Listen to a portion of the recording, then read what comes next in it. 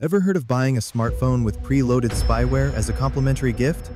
Yes, some Samsung users actually faced that.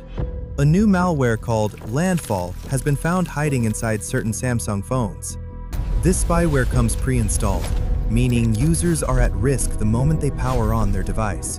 It secretly communicates with remote servers without the user's knowledge, and it activates in the background, gaining access to sensitive parts of the system. Once inside, Landfall could read messages, record calls and mic, access contacts and photos. Cybersecurity teams warn that this malware behaves like a full surveillance toolkit.